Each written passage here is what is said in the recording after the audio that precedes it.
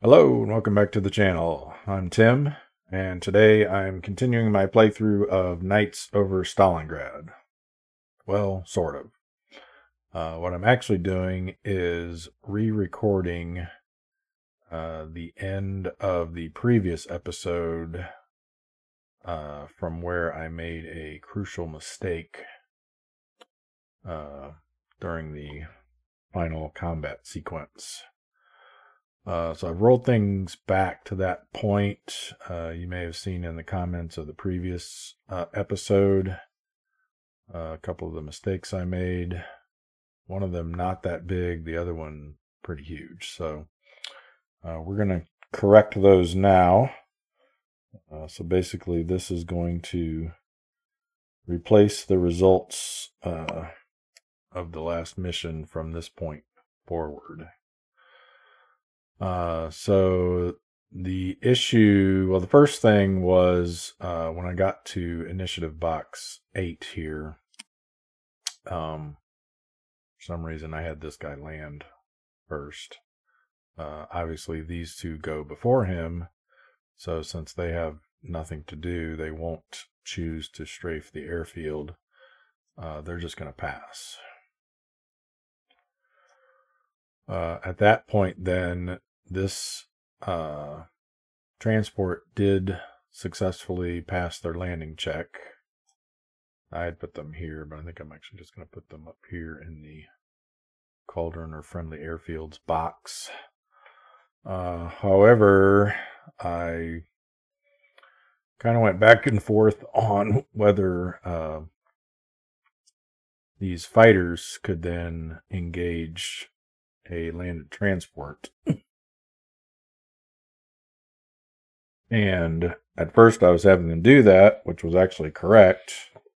But then I went back and checked the rules again, and I was actually looking in the wrong section of the rules, which was what the problem was, thinking that no, they aren't able to do that. But in fact, in the section under strafing attacks for fighters, it says non-human fighters will not strafe an airfield target or ground target in order to avoid flak damage, but will attack landed bombers or transports if no other airborne targets are available. So these last two fighters here will indeed go after this transport that's on the ground. So I'm just going to move them to here for that, and they will undergo the flak attack then from the airfield, and then assuming they survive, they will go after the landed transport. Now this guy actually has a wingman, and I believe, I think I asked this question previously, and I believe the answer was that both are subject to the flak attacks. In fact, I think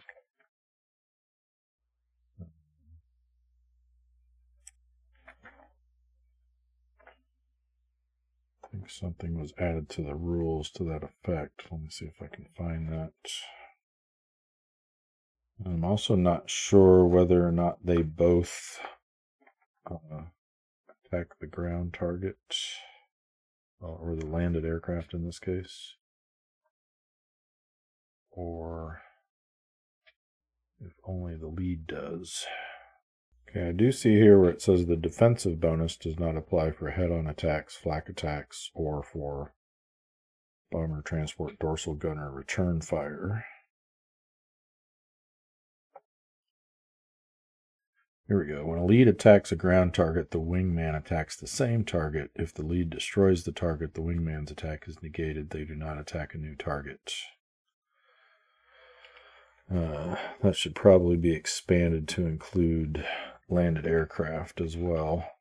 I assume it would be the same. All right.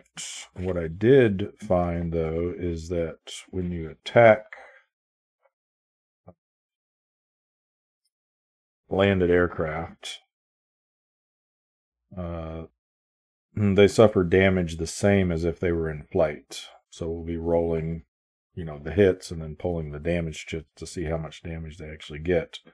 The only exception is once they're damaged, they don't do a damage check at that point. If they receive additional damage, they're just only destroyed if once their damage reaches their pilot experience level. And the pilots of safely landed aircraft are not killed or injured. They're assumed to have already left, and it's just the plane sitting there on the tarmac. All right, so now that we have all that sorted, let's do this flak attack against each of these. So we'll do the lead first. So 3 D8s. An 8 is going to be a hit, a level B hit. That's a miss, and that's a miss. So we get 1 level B hit against them, which is going to do 3 damage.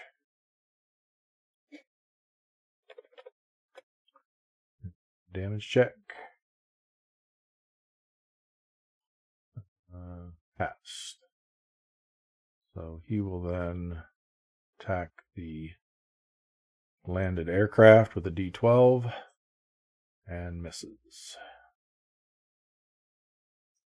Okay, then his wingman, 3 flak attacks, miss, miss, miss.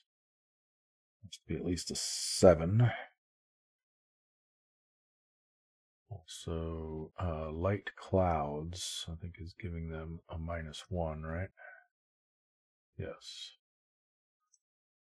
So actually, that 8 that we rolled on the named ace was actually a 7, so it should have been a level C hit. Don't remember what that chit had for level C, but I'm going to say it was a 1.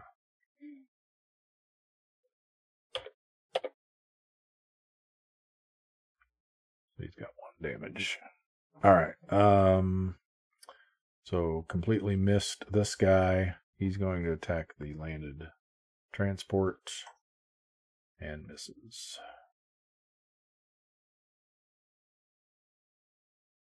Okay. And then the screen pilot is going to come in, take 3 flak attacks. Miss. That's a miss because of the light clouds. Basically, we have to get an 8. And that's a miss. And he will attack the landed aircraft. Misses. All right. On to round 3. We'll do the aces first. So our guy who has the tactician ability gives him a +1 for this roll. So D12 plus 9. 17. Do their named ace next. D12 plus 6 is 12. And then D12 plus 6 is 9. Let's see, 2 D8 or D10 plus 8. 17 and 16. A D10 plus 5. 13. And, oh, we missed an ace over here. D12 plus 6. That's going to be at 14. We've got 2 experienced fighters here. D8s for each of them. Would be 12 and 13.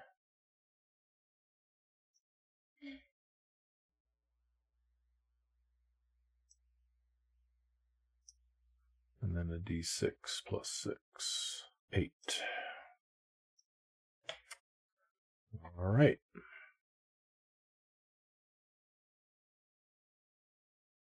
Let's see what we can do. This one's going to attack here. A D12. Missed. Same target with a D10. 1 hit. 2 damage. Damage check. Fails. Nice.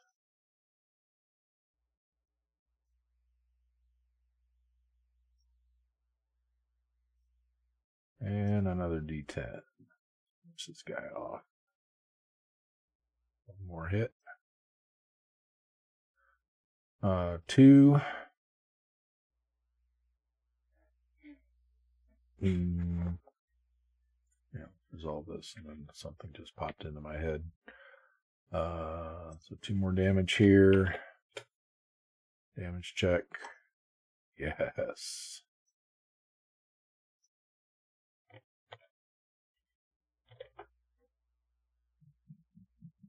Turn it. Okay, so he's done. Roll for this ace. See if he bails out. He does. Does he escape? He does. All right. What just popped into my head is, I believe, I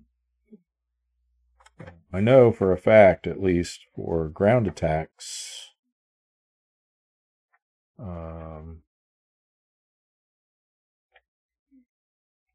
in light clouds, there is a -1 die roll modifier. I can find where that is. Attacking ground targets. I thought there was.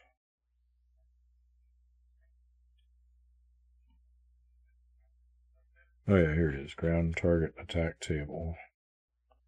Yeah, it's in the ground target attack table. Although we're not using the ground target attack table because we're attacking them as if they're in the air. So does the -1 DRM for light clouds and the -2 DRM for heavy clouds still apply for attacking landed aircraft? Oh, here it is. It's under 8.10.6. All weather modifiers apply to landed aircraft on the ground. Fog attacks are NA, light clouds, -1 DRM, heavy clouds, -2 DRM. Yeah, so those attacks should have had a -1 DRM applied. Fortunately, they both missed anyway. We definitely need to keep that in mind going forward. All right, here we're going to do a head-on attack. So we get a D10, they get a D8. 2 hits, all right. Let's take this guy out. 4 and 4, yes. He's going to be destroyed. Let's resolve his attack back on us first. He missed. All right, so destroyed. Roll for the pilot. He bails out and he evades capture. This one's done. All right, well, we got to survive 4, well, actually 5 shots on our landed transport here. Starting with our ace, which this is his damage. Black attacks with a -1. So we need an 8. Miss, miss, miss. And then his attack also with a -1. Ooh, that's going to be 2 hits. 3 and 2 is 5.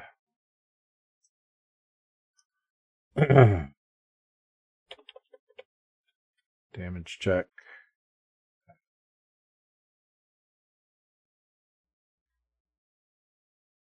All right. He's done. Now his wingman. 3 flak attacks. Missed. Hit. Missed. So a level C hit for 1 damage.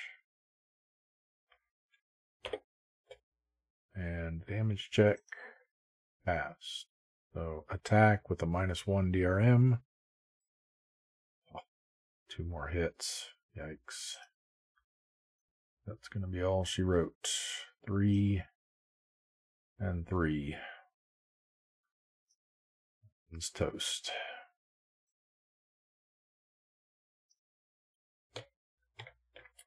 Roll. No, we don't need to roll for the pilots there. They've already evacuated the plane. So yeah, that's going to do it. These will not choose to strafe the airfield. And ended up a whole lot worse than we thought. All right. Oh, and for some reason in the first go around here in the previous episode, I counted this named ace as having been damaged, and he in fact was not. So that was also off. All right, let's get this right this time, though. Okay, so we've lost 4 transports at 4 points each, so that's -16. We had 3 of the pilots either captured or killed, so that's another 3. So it's at 16 and then another 3, so we're at -19. All of the supplies were destroyed, which was what was that again? 4.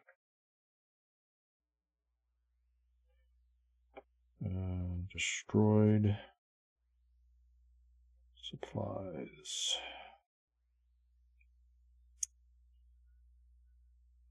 Air transport, yeah, 3 points for each. So that's another 12. That puts us at -31.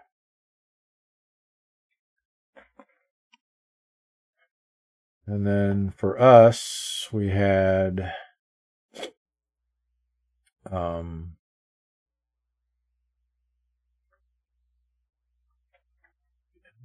we had 1 pilot captured. So that's 2, 4, 6, 7 for that, and then nothing damaged on this side. So 7 points for us puts us at -24.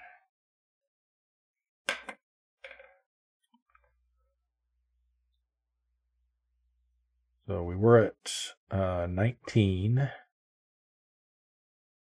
So -24 plus 19 is going to be -5, I think. Yeah. 19 and 5 is 24. Yep. So we're at -5.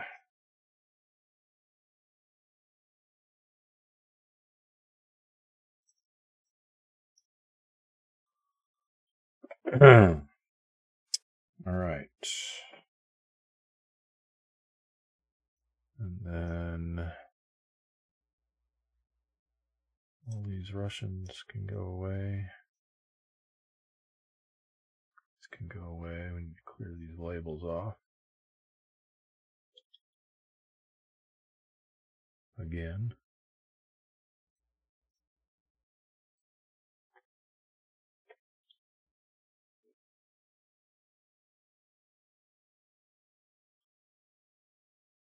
And this one.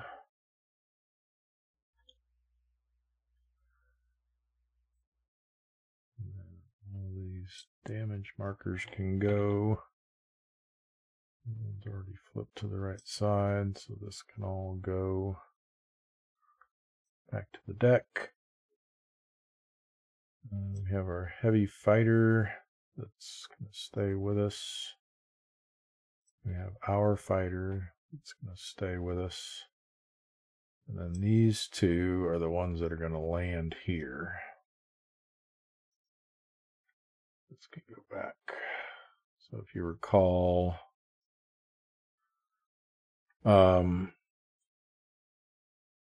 additional escorts land at Gumrak when mission complete. Technically when combat complete. And they do have to roll. Excuse me. Non-squadron, but I believe they still do have to roll.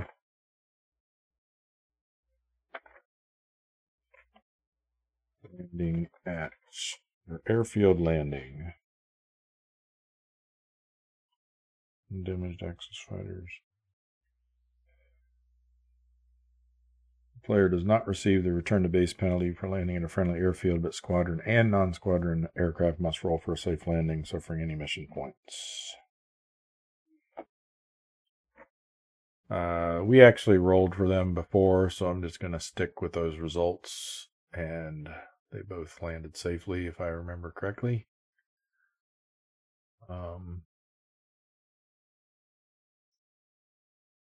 Just going to send them back to the deck. And this can go back to the deck. All right. So now at this point, we had decided previously that rather than try to make it back to Morosovsky with these two, that they would just land here as well. And both of those landing checks were successful as well, I believe. I'm not going to re-roll those either. This one just goes back to the deck. This one, because we landed at an airfield that's not our home airfield, will be delayed for a day. So he's going to come back with that other one that landed at Potomnik, I believe. Or no, that was landed at Potomnik.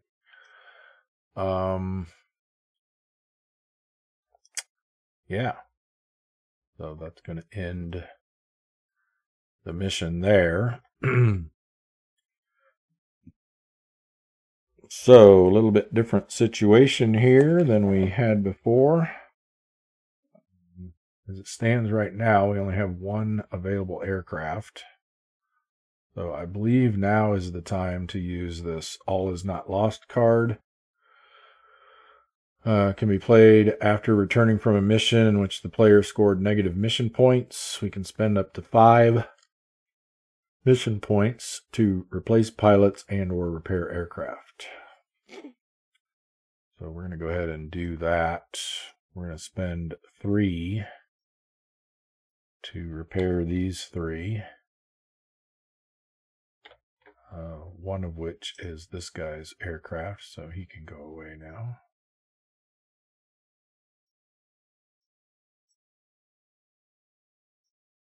So that's 3 points spent, and then we can also spend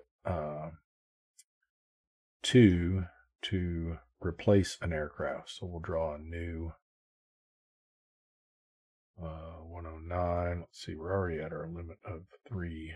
Or no, actually, we did lose a gunboat, so we could draw a gunboat as a replacement, or a gondola.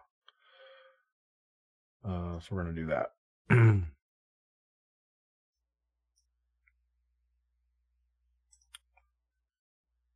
All right, so that's this card used. We'll have to spend our -5 mission points to lose 2 campaign points. Now, -2 campaign points.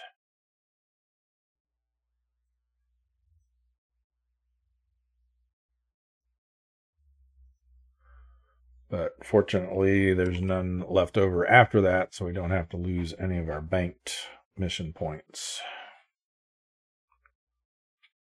All right, we're down to one dogfight card, so we can draw a new one. And we got to break. Actually, you know what? What was that? I remember. I'd actually done this at the end of the last mission, so I might as well keep this the same as well. What was the one that I drew? It was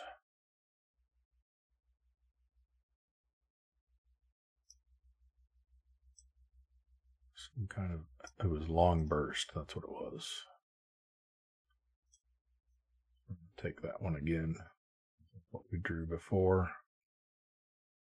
And our post-mission card that we drew was camaraderie.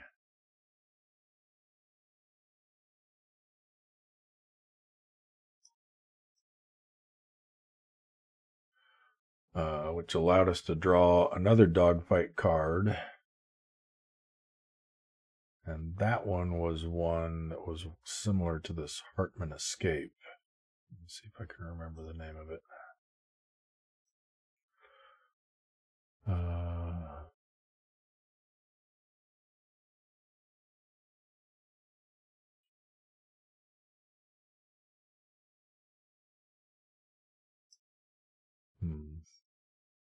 Defensive Spiral?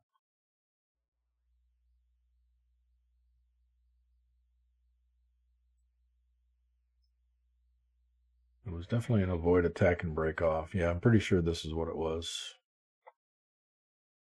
If not, it has the same effect as whatever it was that I drew, so we'll go with that.